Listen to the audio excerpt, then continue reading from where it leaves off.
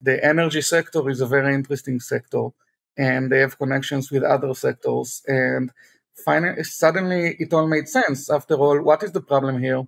No dates, but overall, and similar to how Kaspa has been implemented and developed over the years, it's done right, and it's done when it's done. Looking towards September in a general way, if the money printer turns on, maybe like the whole market will start waking up and greening up and having some fun. If not September, then October, right? What's up, crypto crew, and welcome back. Or if this is your first time, I'm Captain Crypto Mite, actively escaping the matrix, scoping out the crypto ocean. So if you like your odds, get on the boat, stay up to date, thumbs up, and join the hunt. Crypto life. Kaspa team members got on an interview with Sin City Crypto to discuss the latest updates. Shout out Sin City Crypto. We have Dr. Shai joining us. We have Wolfie, and of course, the man himself, the creator of the Kaspa logo you all kind of love, Rue Barbarian, gentlemen.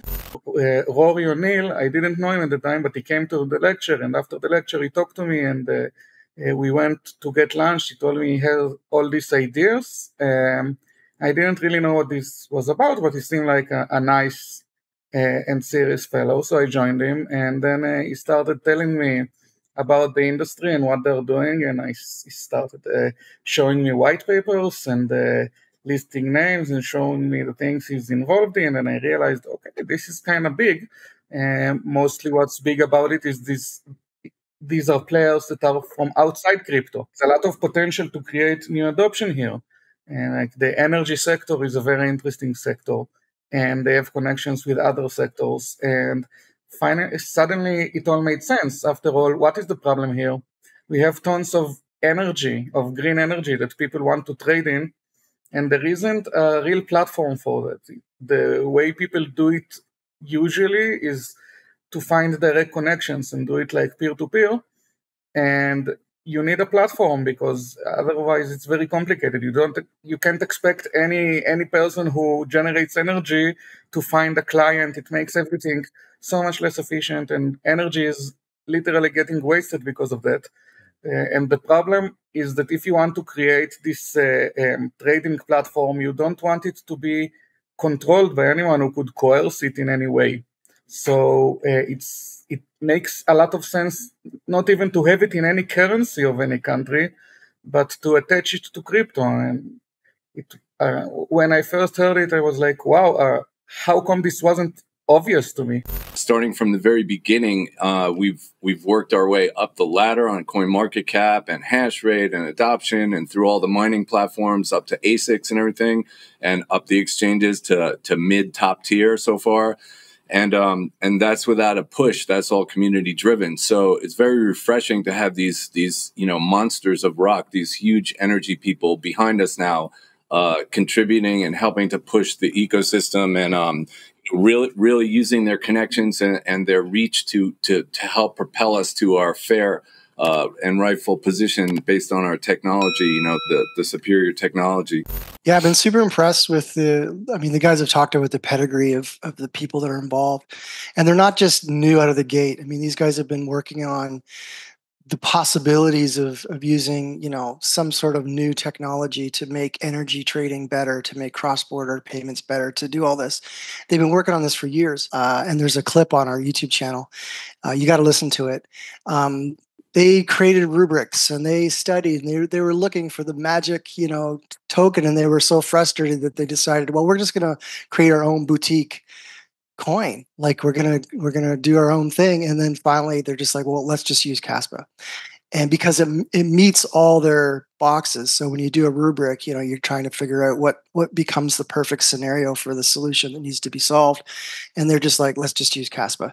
And apparently they already tried this. And this is the really cool part. They created smart meters, and that the energy that people who create energy, like farmers with solar panels or whatever, the energy goes through the meter, and the meter can read how much energy it was, and it knows the sources of the energy and all sorts of properties you would like to track. The meter, it sees how much energy you produced, and it issues coins for you that could be used for energy trading. incredible stuff. They already had this deployed for testing. They deployed it all around Dublin and did like simulations of cross-country trading, and this was back in 2016 apparently. And the one issue they kept running into was the throughput and reaction speed, also to a lesser extent, because it's not something that has to be as fast as buying copy. Trading energy can take a while, even if you have a very fast way to pay, because there is bureaucracy around it. But the throughput was a really, really huge problem, and that's where Kaspa came in. And it's amazing. It's a perfect fit. They already made everything they need except the currency itself, and they had to shelf the entire thing because there wasn't any coin that was up to the job, and they are very keen on proof of work. Like Shai was mentioning, they want to create a token, an energy token to trade energy credits, and they want it to be censorship resistant, which makes perfect sense because these guys are located all over the place. They're in China, they're in Mongolia, they're in the MENA, Middle East and North African regions, and also a lot of European players. So you have the skills, you have the history, you have the experience, you have the connections, you have the study. So they've done the research, and they've chosen Kaspa. So it's not just a whim. They're like, "Oh, Kaspa's cool. We like the project. We like the people." No, they've been researching for years before even Kaspa was alive. And then when Kaspa came to be, and they've been kind of in the secret space for a year before looking at Kaspa, they realized it checks all the boxes. So this is an epic.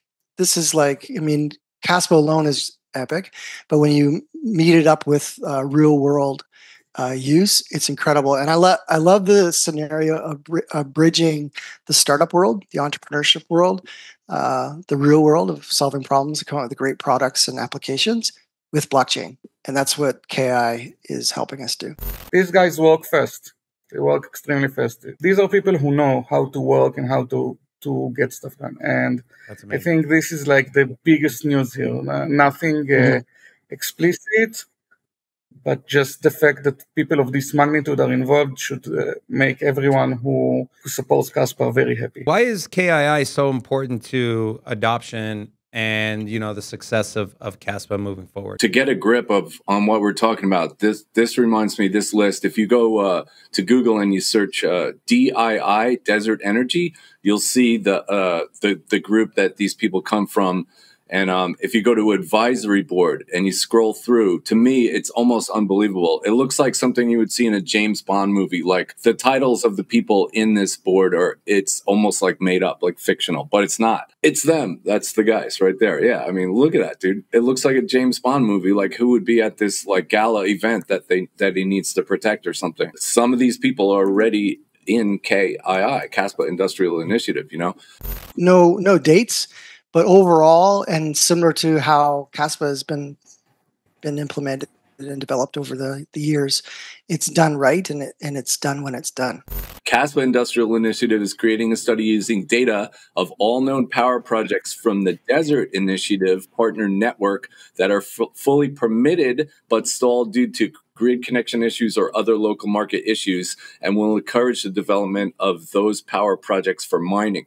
So in the desert, there's just things that are like almost done that can create power. And probably some of them are from waste or from solar. I'm not sure, but it's not like they're just looking to like dig oil out of the ground and burn it and pollute the environment to make power. This is like smart guy power, And it's an interesting angle for miners. He goes on to say, since DII has reach, they have the reach to partner with miners for development of these opportunities that go from Mongolia and China to MENA and also Europe. All of this, crypto crew, is just a matter of time and adoption. And this is the time where we should be studying, packing our Kaspa bags, and exude patience or long suffering. And not only so, but we glory in tribulations also, knowing that tribulation worketh patience, and patience experience, and experience hope.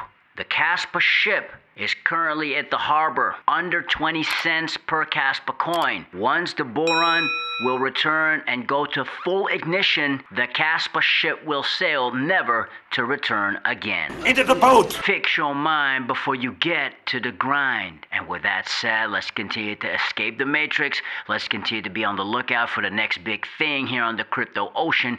Grow in grace, and let's make some crypto waves. Say I.